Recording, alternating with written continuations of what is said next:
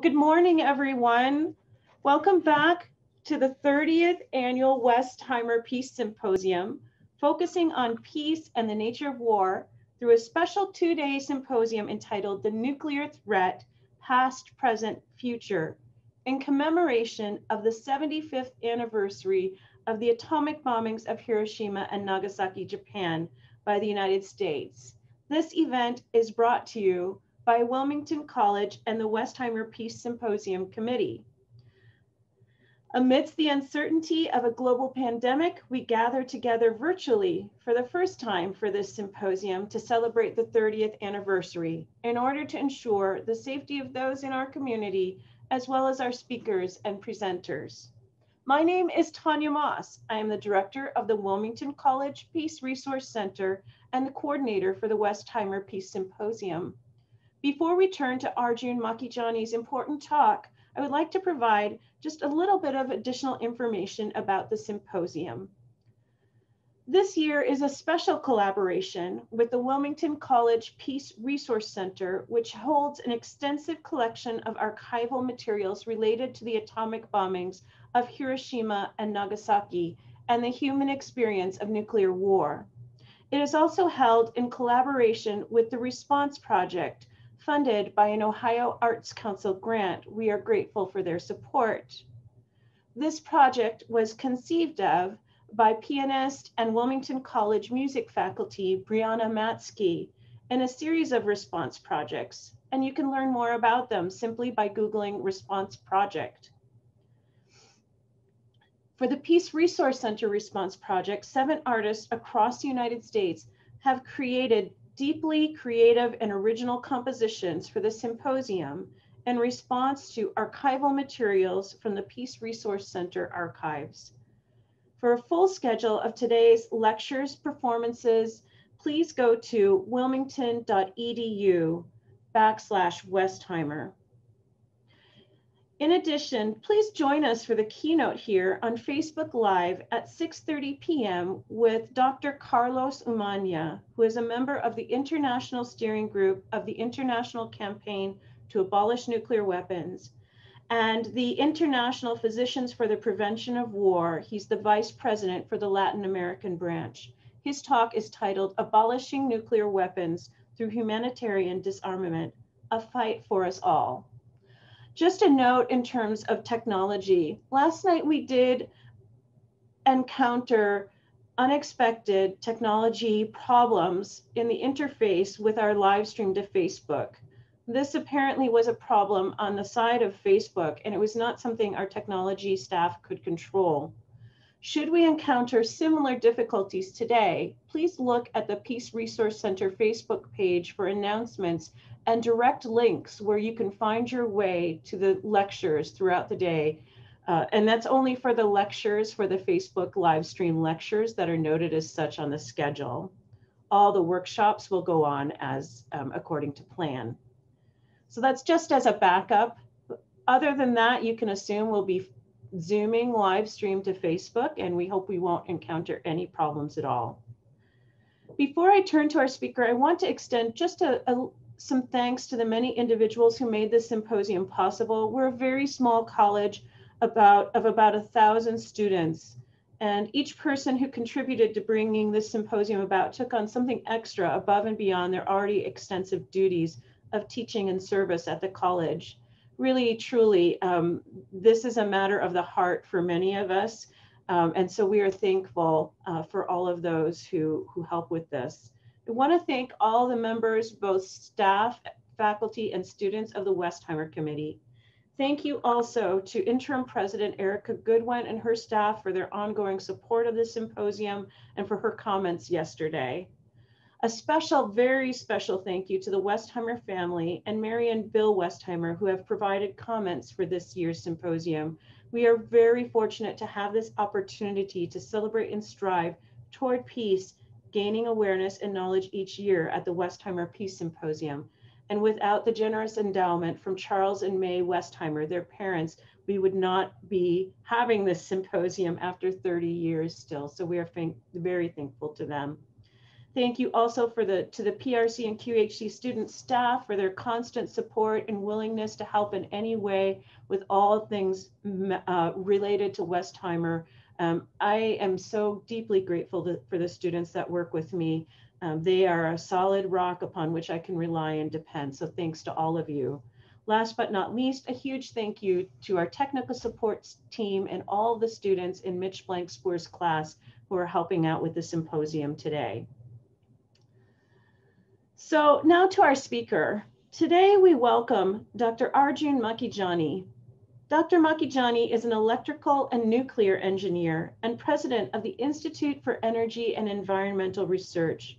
He has been doing nuclear studies for 40 years.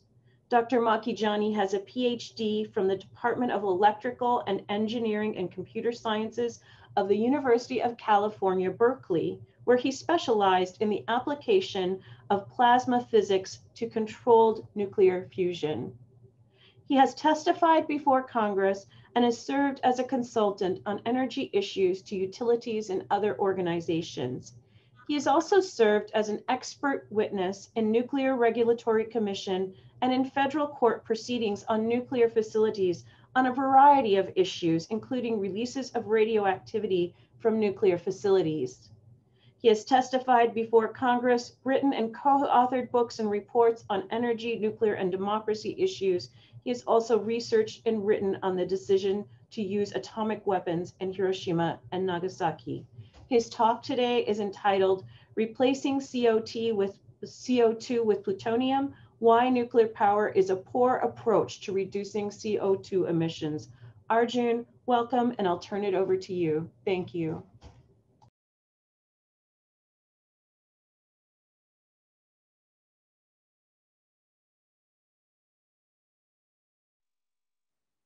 All right, I have started my video. Thank you, Tanya. Thank you, Westheimer family. Will I be able to share my screen? Let me try. There we go. Can you all see my screen? Tanya, can you see my screen? Yes, sir. Okay, great. Thank you, Tanya. Thank you, Westheimer family. Let's see. Okay, I even had a little fun preparing this talk on a rather somber topic. It has also to do with climate, of course, replacing CO2 with plutonium or nuclear power. CO2 emissions are about climate. I'm not going to talk a lot about climate, assuming that people do understand we have something of a climate crisis. I had a little fun trying to explain what is a nuclear power reactor. And I have these two wonderful photos from Finland. The left is a kettle and boiling at a campfire, the Finnish campfire. And the right is the Olkiluoto reactor being built currently in Finland by sort of the paragon of nuclear energy in the world, France. It's a French design reactor. Has been under construction for 15 years, not yet complete. I'll talk a little bit more about that, but I thought it was fun to tell you that these two technological devices are essentially the same. On the right is supposed to be more advanced and updated, but with some downsides. Let's see what's under that dome. We know what's in the kettle. It's water that's boiling for coffee. All right, this is a nuclear power plant. It's a pressurized water reactor, the most common kind in the world, initially designed for the nuclear navy in the 50s. The part circled by the red is the nuclear reactor here in the yellow and red and orange, and on the right is where the hot water goes to make steam. So this whole thing is really just a boiler. A nuclear reactor is only a boiler. It just boils water. And then the steam goes to the turbine. And so the difference between the picture on the right and the picture on the left is on the left, the fuel is the fire is on the outside. And on the right, the fire is on the inside. It's this fuel rods that sustain a chain reaction, make the water very, very hot, and that water is sent to a heat exchanger. This is called the steam generator, and it makes steam that drives the turbine that drives on. All right. Uh, so really, this is the only piece of the um, power plant that is different, say, from a coal-fired power plant. Coal-fired power plant will have a fire on the outside, just like that kettle. Here we have concentrated fuel. Now, the amount of energy produced by a single fission of a uranium atom is a very, very large fraction of the energy produced by an atom of carbon in coal. That's a big difference. So how did we get to the age of nuclear power? It's not what you thought. I researched this because, there was this phrase, nuclear power will be too cheap to meter. And I thought for quite a while that it had been a mistake because nuclear power turned out to be quite expensive, as I'll explain. And then I was in the stacks of a library and I found this journal called Atomics from 1948 or 49. And the editorial was written by somebody from the electric industry who said, nuclear power is going to be very difficult and costly. And I thought, that's not what I thought they were thinking back then. I thought they thought it would be cheap because the chairman of the Atomic Energy Commission said so in 1954. So we did a little research project, is where did this idea of too cheap to meter come from and who thought it and why did they say it? It turns out that the industry, the Atomic Energy Commission, academia, they all thought nuclear power would be very expensive. It's just a boiler, remember? And this is a much more expensive boiler than coal. It's much more complicated, it's more dangerous. And the rest of it, the turbine, the generator, the condenser, the transmission lines, the distribution lines, they're all the same as in a coal-fired power plant. And the efficiency is also about the same. Modern coal-fired power plants are a little bit more efficient actually than a nuclear reactor. So except for this fuel on the inside and more concentrated and the fire on the outside, they're the same. So how did this idea come about? It turns out we did a book called Nuclear Power Deception. You can, I think, download most of it free from our website, ieer.org.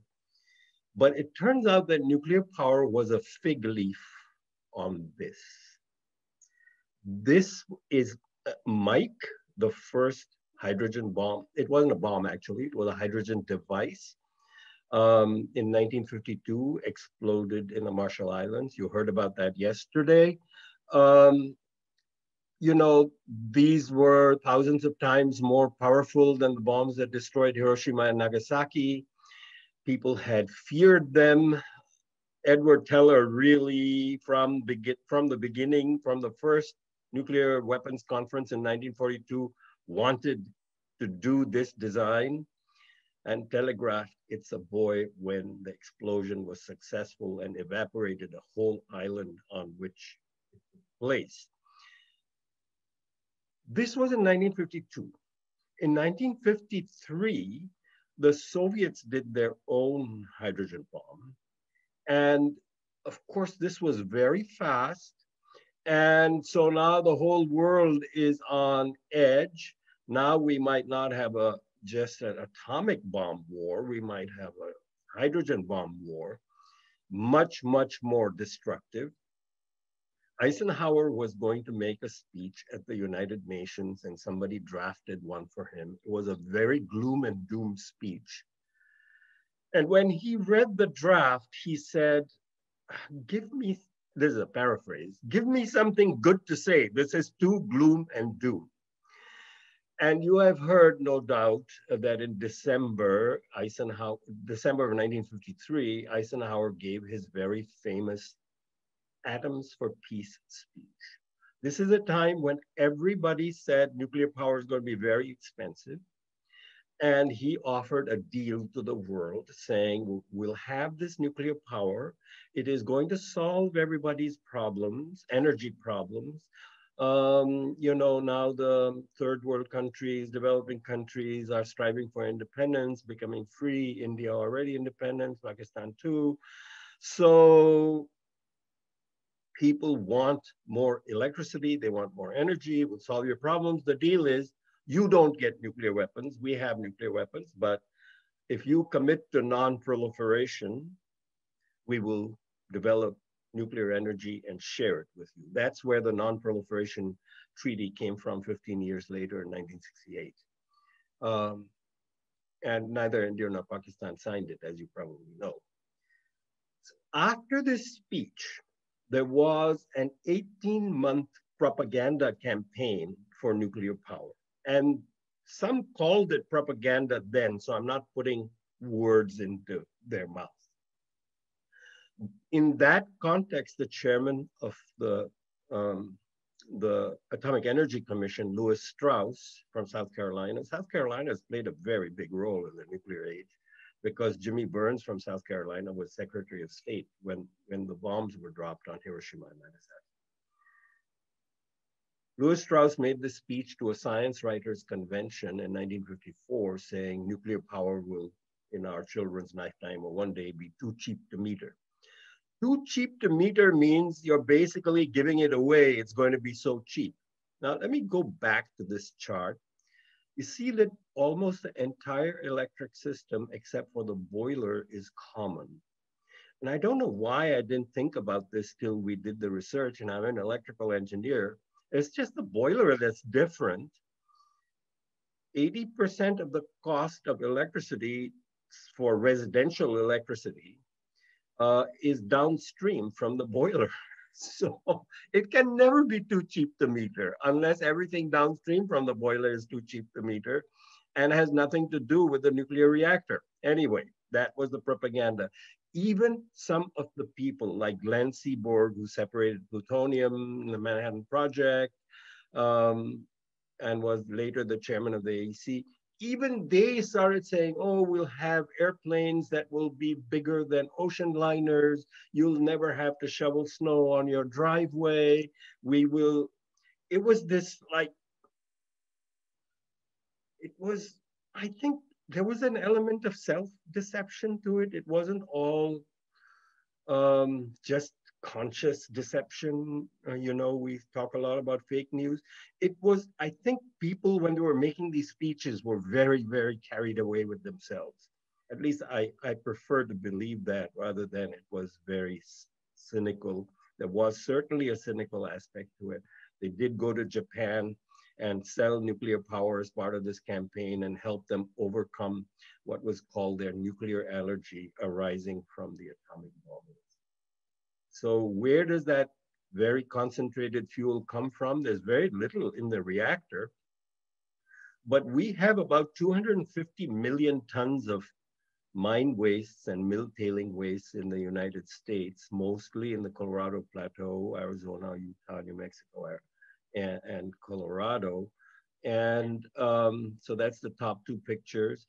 The bottom left are depleted uranium tailings.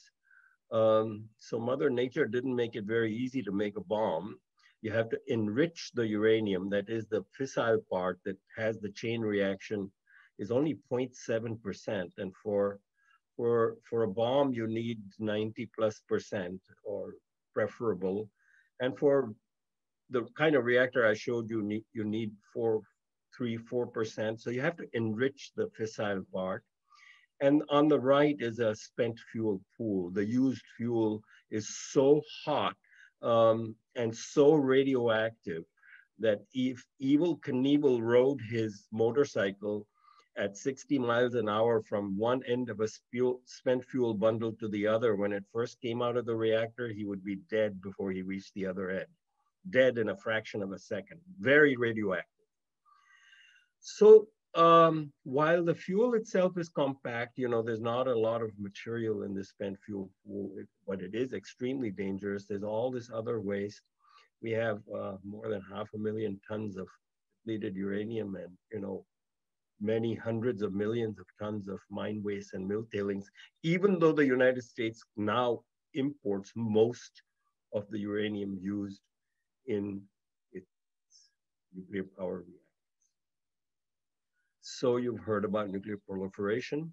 The parts of the nuclear reactor business that are prone to proliferation where they intersect with weapons, of course, besides the mining of the uranium, there's only one material really that you can make bombs with that occurs in nature.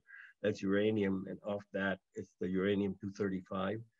And at the top, you see uranium enrichment of the type that are in conflict between Iran and the United States and much of Europe. These are like your washing machine cylinder, but they spin much faster. That's why they're so tall. At the bottom, you have a plutonium button, as it is called, and you can see why. You can hold uranium and plutonium in your hand because they're mostly alpha radiation. They give you something of a dose of radiation, but they won't kill you like the spent fuel, or not instantly, and are mostly dangerous if you breathe them in or get them in your body through a cut or a wound or ingest. So by its nature, nuclear technology is proliferation prone, especially the technologies that we have, which need enriched uranium. So you need uranium enrichment plants. There's one in New Mexico. Of course, there are many such plants around the world in countries that have large amounts of nuclear power, including France and Russia and so on. And then when the fuel is put in the reactor, some of the uranium-238, which is not a fuel, becomes plutonium by transmutation in the reactor. Today, we have 80,000 metric tons of spent fuel in the United States. There's much more around the world, of course. And that's enough to make about 100,000 Nagasaki-sized bombs. That's a lot more bombs than in all the nuclear arsenals of the entire world. A lot more, almost an order of magnitude more. Of course, you have to separate the plutonium. This has been done in the commercial sector, a little bit in the United States, but mostly in France, Britain, and for Japan and France and Britain, Russia, United States, India.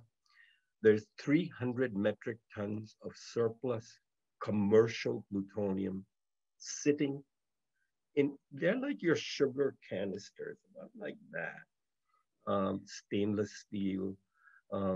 They're sitting in secure facilities around the world. The largest by far is in Britain, and then second largest, also very large inventory is in France.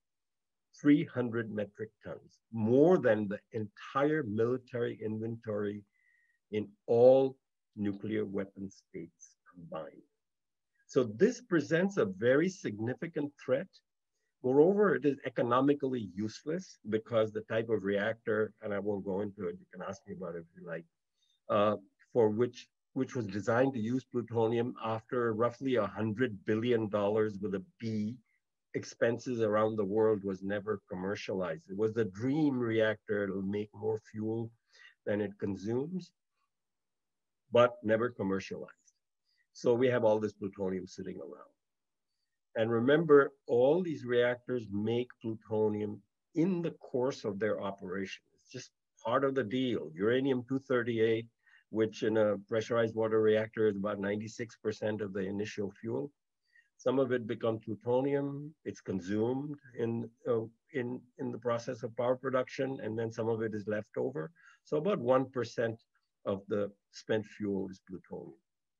What about France? Let's talk about France. 75 to 80% of the electricity in France comes from nuclear power. They export and import. It'd be very difficult to run their electricity system if they didn't do that for technical reasons. They do use some plutonium as a fuel, separating it. That plant that you see in the top right photo is at Le Hague. It separates plutonium from spent fuel. It makes a lot of waste. What you see at the bottom is a Greenpeace photo of the discharge pipe into the English Channel. Now, dumping of radioactive waste in the oceans is prohibited under the London Dumping Convention from 1970, I think. But this is the French and the British who also do this say that this is not really dumping, it's discharges, because dumping is, you know, if you put the same waste in a barrel and throw it overboard from a ship, it would be dumping, but this is not dumping. They have polluted the oceans all the way to the Arctic. 12 of the 15 countries that kind of look to the safety of the oceans have protested and asked Britain and France to stop this. They haven't yet done so. France, after Chernobyl, France, and like many other countries, including the United States that design nuclear reactors, redesigned their reactors and started a new design. It's called the European pressurized water reactor. It was supposed to be very safe. It was also much bigger and much touted. So when the climate change issue came around, they offered a contract to the Finns. And I showed you a photograph of that reactor in the beginning, the Olkiluoto reactor. In 2005, I think it was, a fixed price turnkey contract around 2005. It was supposed to come on in 2009. Now its costs have doubled, tripled. It is much delayed. It hasn't been turned on yet, 10 plus years after the supposed startup date. Even though the Olkiluoto reactor was not succeeding, they started the same one in Flamanville in France, in the west of France. That reactor also ran into the same problems, delays, and cost overruns. And I'll talk a little bit more about that and tell you why it's not a good idea to do nuclear power plants for addressing our climate problem. These are the locations of nuclear reactors. We've got that spent fuel in pools and dry storage at every one of these sites. Some of these reactors are all operating. There are also some closed reactors. About 115 or 120 reactors were built that operated. Brookhaven National Lab, let me show you a picture of Fukushima. So when the Fukushima accident happened in 2011, one of my great worries, which right away, same day, I think I issued a press release same day or the next day, was about reactor number 4 on the left there, which was not operating actually, but it had a spent fuel pool, reactor number 3, I can't remember which one, I think it was number 4, that its spent fuel pool might blow up. Because spent fuel pools, if they lose their coolant, they can also get very hot. They can have meltdowns, just like a nuclear reactor. You know, this destruction of the reactors that happened was from hydrogen explosions, and hydrogen is generated during meltdowns. The Brookhaven National Lab calculated in 1997 that the worst case spent fuel pool accident in the United States, if it were, you know, very hot spent fuel just out of the reactor, could cause tens of thousands of cancers, and in today's dollars, more than $700 billion in property damage. That's billion with a B. You know, they're still counting the damage from Fukushima. It's going to be big.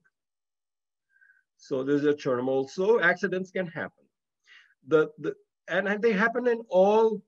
The difference between these two accidents and say the accident in Texas City, Texas in 1946, when there was a natural gas explosion, is a lot of people died in that explosion.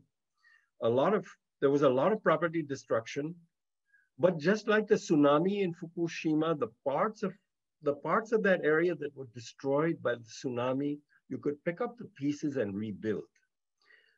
These accidents make everything around them radioactive for hundreds of square miles, thousands of square miles, and uninhabitable. Although the establishment will say You can go back, it's only slightly radioactive. People really don't want to send their children to a radioactive school. Most people, at least. I wouldn't. So some of the spent fuel is also stored in these casks when it is cool enough. So after 5 years in the United States, some of it is taken out and stored. There are many cask designs.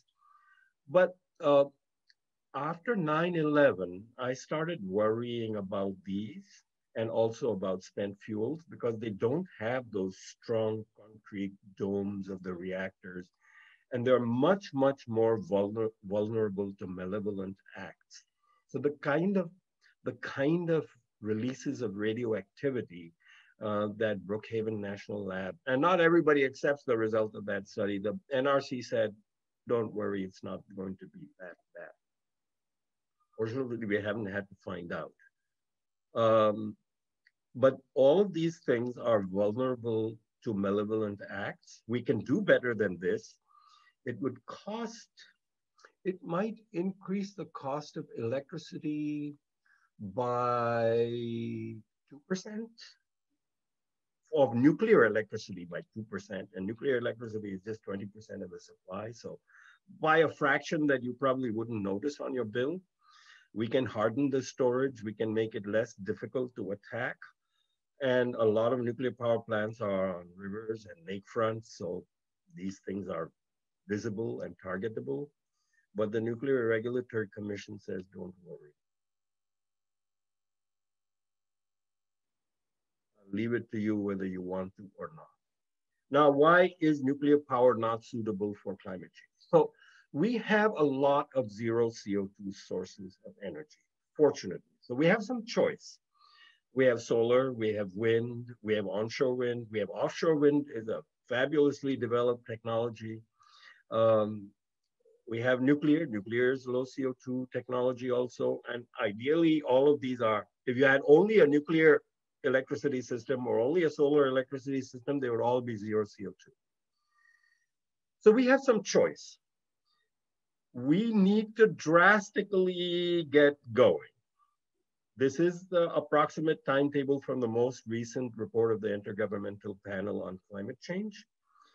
60% greenhouse gas reductions by 2030. Now, greenhouse gases, of course, come from your cars, they come from industry, they come from burning natural gas for space heating and water heating, and from burning coal and natural gas and a little bit of oil in power stations. The easiest place to eliminate emissions is in the electricity sector, and the most necessary place to eliminate emissions is in the electricity sector, because to get rid of emissions from automobiles, from industry, from all the other sectors where we burn fossil fuels, for almost all of it, the easiest, best, cheapest way to do it is to electrify it. So like electric vehicles, electric buses. I'll show you some pictures later. So we need in the West, in the wealthier countries, under treaty commitments to eliminate, by my approximate calculation, make greenhouse gas emissions zero by 2045. Net means you might have to have a little sequestration through agriculture or something like that. But essentially, you need to get rid of emissions almost completely by 2040, 2045, 2050. You can argue about the date by a few years here and there. This means you have to increase the efficiency and electrify all these things, and you're going to increase electricity use. For nuclear to supply 1/3 of the electricity we need just in the United States, you have to build 8 reactors per year. For it to supply half the electricity, you have to build 12, one a month. The main issues in addressing climate, leaving aside all the risks, the accidents, the spent fuel, the plutonium, if you leave all that aside and say we're in a climate emergency, let's get it done, let's focus just on low CO2, you'd have to build about a reactor a month. The main shortage is not of low CO2 power sources. The main shortages are time from this timetable. And of course, the main shortage also is money. You have a limited amount of money to solve this problem. In this country, you know, there's a lot of printing money that goes on because the dollar is the global reserve currency, but most countries can't print money. And then even in this country, there are limits. All right, so how are we doing on money? So let me rely on Wall Street. These are the estimates. So Lazard, the Wall Street firm, publishes estimates of electricity costs of electricity sources every November or December. This is the most recent from last year, 2019. So onshore wind, so I've adjusted it so the numbers are equivalent to one nuclear power plant. So for wind, the cost of building wind would be $3,900. Offshore wind is 5,265. Offshore wind costs are coming down very rapidly. They're already, you know, the cost of electricity is already about 30% less than what I have shown here in Europe, not in the United States, because we have almost no offshore wind in the United States. Solar, 4,400, and nuclear, 9,550. Now, the middle column there shows you the costs of electricity from those capital costs, and you can see wind and solar are cheapest. Now, with wind and solar, you need some storage. I'll show you an aggregate calculation later on, but nuclear also won't work by itself. You need, nuclear is too inflexible to supply variable electricity loads that change a lot. And actually doesn't work very well with solar and wind once you get to 30, 40, 50% solar and wind. Nuclear doesn't work too well.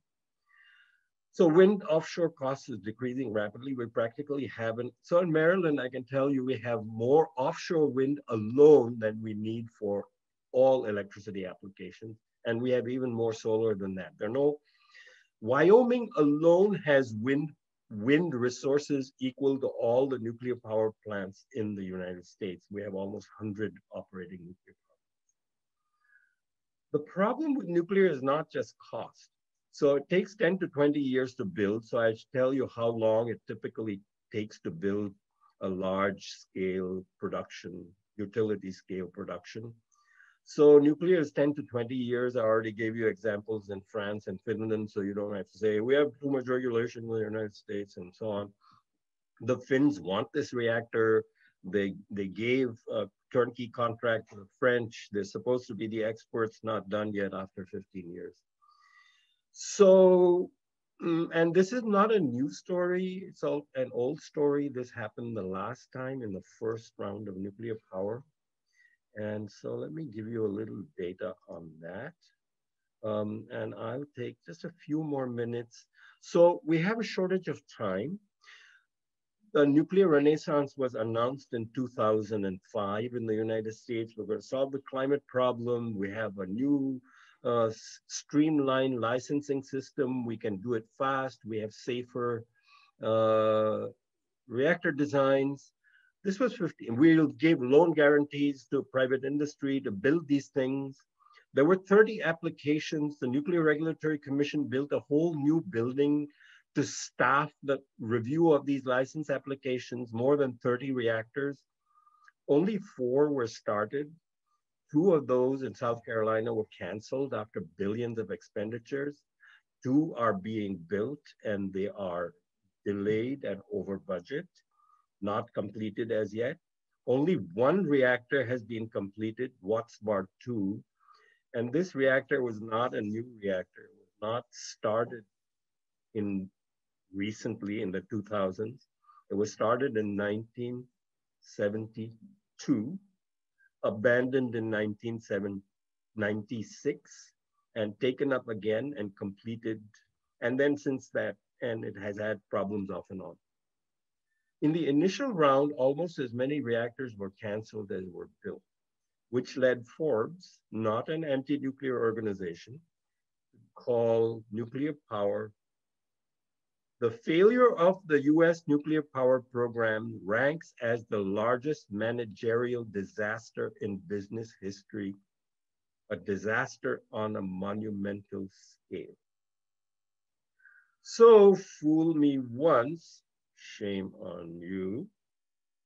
Fool me twice, that was the nuclear renaissance, shame on me. fool me thrice, that would be these small modular reactors and so on, already escalating in cost before a single one is built. I don't know about fool me thrice. You'll have to invent a saying for that. But what is at stake is not a joke. What is at stake is, can we solve the climate problem in time? Already it is too late. You know, we're suffering a lot of damages. 2017, the damage from extreme climate events was almost $1,000 per person in the United States, just in 1 year. And these are just the extreme events that caused more than $1 billion in damage each. So what's the record of wind and solar? We're not, not everybody is doing wind and solar the way it should be done and can be done. So Iowa has 41.7% of its electricity production, from wind power plants. Now it exports and imports from the state because we're part of larger grids. Missouri is 3.6%. It's a non-ideological thing. Texas has the most wind capacity. California has the most solar. So states have done quite a lot. It can be accelerated very easily. And in my opinion, we can meet the timetable we need to meet. And we can do it at lower cost. So I did a 4-year project assessing the costs of business as usual. Some efficiency, some nuclear, some fossil fuels, and compared it to 100% renewables with storage, demand response, smart grids, all the things you need to deal with what happens when the sun doesn't shine and the wind doesn't blow. People say, what are you going to do? I know the sun doesn't shine at night because it is the definition of night. And I know the wind doesn't blow all the time. And I'm an electrical engineer, so I'm not going to tell you to do something that won't turn on your lights when you flip the switch. This will be more reliable if done right than the system we have now, because distributed electricity sources can be made more resilient, and you can more easily supply emergency loads when the grid is down. Actually, this was demonstrated in Fukushima. There was 1 point of light after that tsunami at a university there, where there was a microgrid with solar and local generation and storage, and they were able to keep the hospital emergency loads going when everything else was down. So this can be more reliable and cheaper, I think. So I won't detain you on all the benefits of renewable energy, very little water use, you practically eliminate your air pollution. There's some pollution involved in making solar panels and wind turbines and nuclear power plants and coal power. Those are, I think, on a first order approximation comparable. So it's not like we should be profligate and wasting electricity, but you eliminate all the pollution from burning things.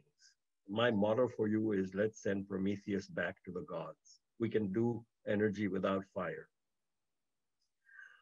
Tanya told some of you that I would tell you something about cancer.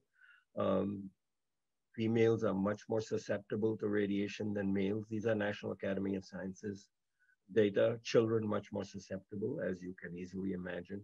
And I'll quickly go through how you do renewable energy with solar and wind. First, let me tell you how inefficient we are.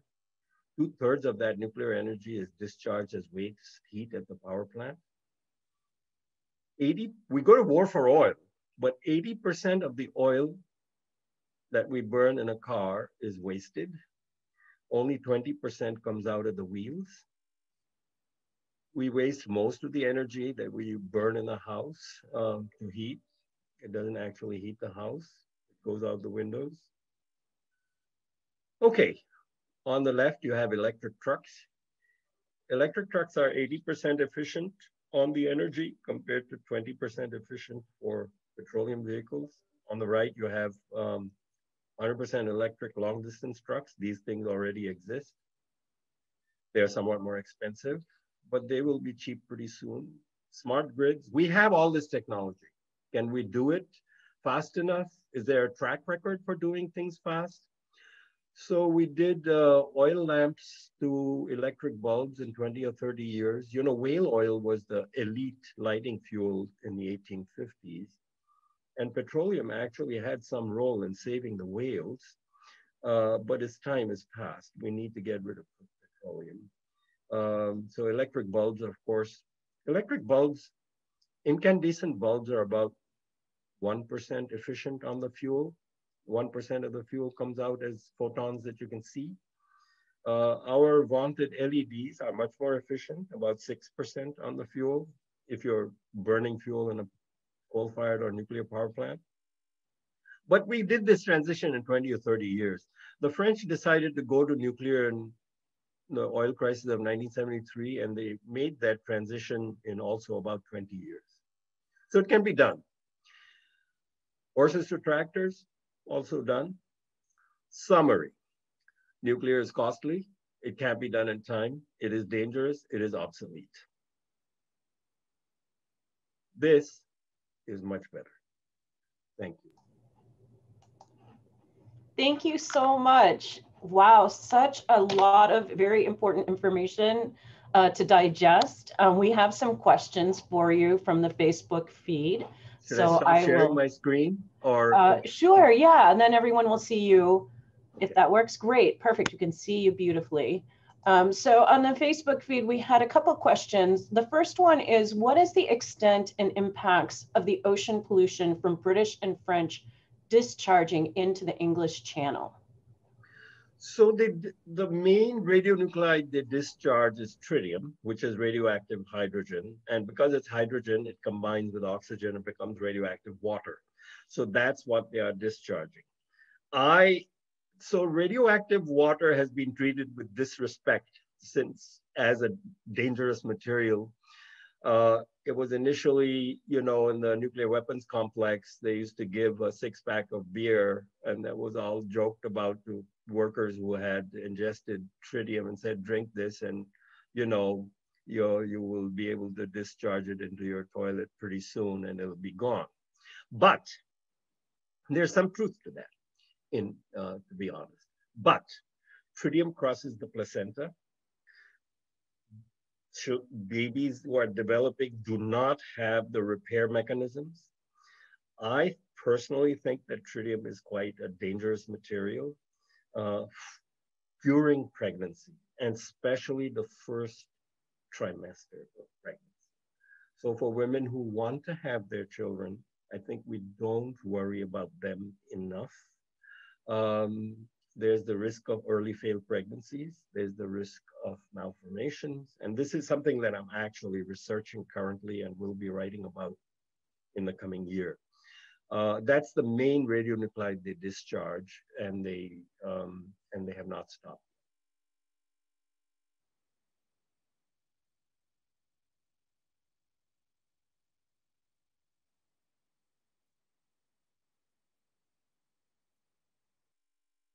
I don't see any other questions. Tanya, you're on mute. Yes, we have more questions. Let me, I'm kind of moving back and forth here. A next question, and the commenter also says a fantastic presentation. So we have another question about HB6 in Ohio. In the state of Ohio, can you hear me okay? Yes. Okay. In the state of Ohio, a huge racketeering scandal surrounds House Bill 6, legislation which requires Ohio taxpayers to pay subsidies for 2 aging nuclear plants in the state, among other things. Do you see a long tradition of political manipulation and corruption behind the promotion of nuclear power in the US? Well, I've already told you that the whole thing was based on a deception. And yesterday I spoke about the bombing of Hiroshima and Nagasaki. The bomb project was supposed to be about the Nazis, but it was not stopped when it was known that the Nazis. So the nuclear enterprise, in my opinion, both on the bomb side and on the power side, has been based, and the public still believes a lot of things that I think are not quite accurate, if I might put it politely. The nuclear power project as a social construct was based on a massive, massive deception. I don't think much good can come of a massive project that comes of deception. Now we have an entrenched industry. Their power plants are aging, they're more costly to run, and they're asking for subsidies. And I am aware of the scandal in Ohio. There's been a parallel scandal in Illinois. Uh, I personally think that, existing nuclear power plants are low CO2 sources. So you hear a lot of talk about that. But there's a question of money. Should we be paying more to nuclear reactors that are aging under a regulatory regime that I think is not very vigilant? And one of the reactors in Ohio, at Toledo, actually, uh, due to the lack of vigilance of the NRC to a known problem of corrosion of the reactor vessel head, almost blew up on Ohioans and their neighbors about 20 years ago. I don't remember the date exactly. It had a pineapple-sized corrosion hole in the reactor vessel head, and a fraction of an inch between the reactor and the people of Ohio. Disaster. Potential. And this was due to lack of vigilance. It was a problem that was known. So I think that these kind of subsidies are not warranted, especially as renewable energy is much cheaper. Um, and the fact that corrupt practices are needed to get these kind of rebates.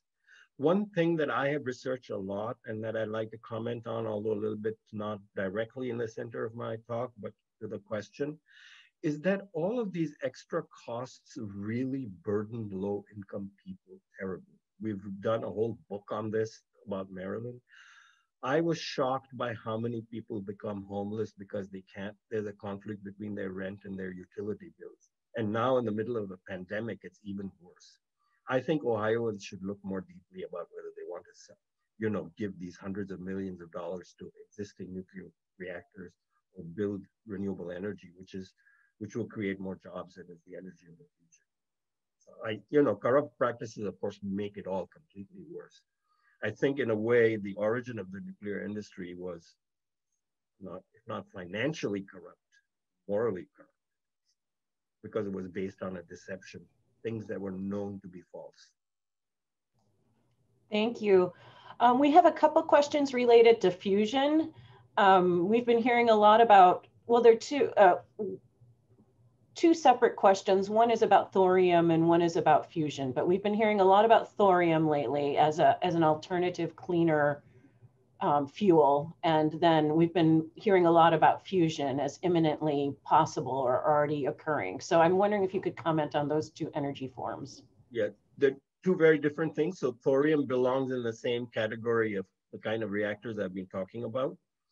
Contrary to the talk you see, thorium is actually not a fuel. As I said, uranium is the only thing that occurs in significant amount in nature that is actually a nuclear fuel. Thorium needs to be converted to uranium-233 in a reactor. So you can't actually start a reactor with thorium. So you need uranium enrichment plants or plutonium or an existing stock of fissile material to start a thorium reactor. The thorium reactor designs that people love are called a liquid fuel thorium reactor. A pilot plant was built in Oak Ridge. It was very small, designed to be, it operated reasonably well, but it created nuclear waste. It had fluoride fuel. That fluoride fuel is sitting in concrete tanks at the bottom of that reactor since it was shut in the early 70s or 1970. It cost, in today's dollars, it cost about $60 or $70 million to build. Its decommissioning costs have been estimated at more than $400 million. Nobody knows what to do with that nuclear waste because it's in fluoride form. It can't be buried that way. And the worst part about a thorium reactor, they all tell you it's going to be cheap. I personally don't believe that. I'm from Missouri in that regard. I'm the show me state. But I don't think, we don't have the time to develop new reactors. And the second thing is liquid fuel thorium reactors all have uranium separation plants, uranium-233 separation plants at the reactor site. So in my opinion, It is the most proliferation-prone reactor that has been designed, although the claim is to the contrary. I did a Science Friday debate on this in 2012, and I will try to put up the link, but you can go to IER.org and search for Science Friday thorium, and then you'll come up with it. Fusion. I did my doctorate in fusion, of course. I finished in 1972. Fusion is always 30 years away. Recently, we hear that it may not be 30 years away. The one they're building in France is 30 years away, at least. If it works perfectly, and we won't know until the mid-30s in the best of worlds, nobody will buy it. It's too big, it's too costly, it's too unwieldy, and you have to shut it down for months to basically maintain it every few years. It will create some radioactive waste, but not much. There are more compact forms of nuclear fusion reaction of the same design as the New York Times article about it. There were no numbers that I saw in the press. I haven't read the Plasma Physics Journal article about it, so I don't know how far away they are. But I think all of these designs are quite far away. I'd welcome the kind of fusion reactor that's being developed in Lawrenceville, New Jersey. That's a proton-boron reaction. It's like a fusion battery, no nuclear waste, small if it works, so flexible. But I still think that these fusion reactions are far away, and they can always be tremendous innovations. And I'm not against nuclear fusion research. I think there should be some modest investment in it. The French project is $20-odd billion, and it is a waste of money, in my opinion. But I wouldn't bank on fusion for climate. The time question is so, and we have solar, we have wind, we have smart grid, we have storage, we have everything we need. We should get on with it. And if something new comes along that makes it better, open the door, leave the door open. Great. One final question. We have just a couple minutes left. Someone has asked about whether if you think the renewable energy deadlines of 2030 and 40 will actually be met, or do you think they're just going to get pushed back more and more? Well, these are deadlines that we need to meet if we're going to have that 1.5 degrees Celsius limit that was agreed on in Paris in 2015. On current performance of global leaders, we are not on track, and it will not be met. We're at slightly over 1 degree. We already are in over our heads, often literally. The damage is already extremely severe in many, many parts of the world. And the current performance of the people in charge is not good overall. Even those who are using good words, and in this country, of course, in this country, it's the states and corporations and individuals that are doing a fair amount, but it's not enough by a long shot. It can be met. So I did this project on Maryland that I think is applicable to the entire United States, because most, except maybe Alaska, which is a very unique technical situation. But I think we can do 100% electricity by 2035. I do think we have the technology to make vehicles electric. If we have sensible policies, we can even do it economically. And certainly we have the technology to electrify buildings very efficiently with geothermal heat pumps and cold climate heat pumps. So it can be done, I think. It will create a lot of jobs. I do think we need to have a just transition for oil and gas and coal workers, and to make sure they have good jobs in the communities in which they live. And we're not doing that. So on current track, no. Can we do it? Yes. Thank you so much for that. So we're at 11:20 now. We'll close out. I'm just going to close with just a couple comments from the Facebook feed. From Susan Southard, fantastic presentation, thank you. And from Carlos Umania, wow, thank you for that presentation. So I echo the words, thank you so much. And yeah, absolutely. May I put up that thorium thing? Yeah, we can put it up. Actually, I'll send it to you later, and then you can put it up. Yeah, and you can put it in the chat here. If you see there's a chat button at the bottom of your Yeah, screen, let and me we can find it and copy it then, into the Facebook feed for okay. everyone. Let me Yep, put it up on the chat. If you leave the Zoom on, I'll put it in the chat. sounds good. Thank you so much. Thank you very much. It was a pleasure. It really was. Bye.